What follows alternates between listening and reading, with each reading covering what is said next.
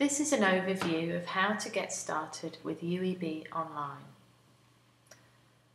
Now I'm currently on the home page here and I am already logged in to UEB Online to start the lessons.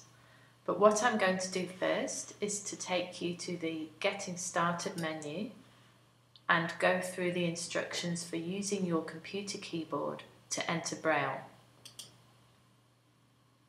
Here we've set up a 6-key entry using the letters S, D, F, J, K and L to represent dots 1 to 6 of the Braille cell.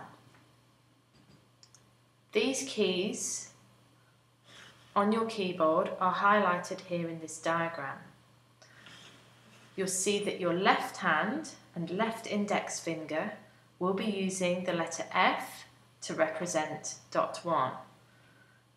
Your second and third fingers of your left hand will use letters D and S representing dots 2 and 3 of the Braille cell.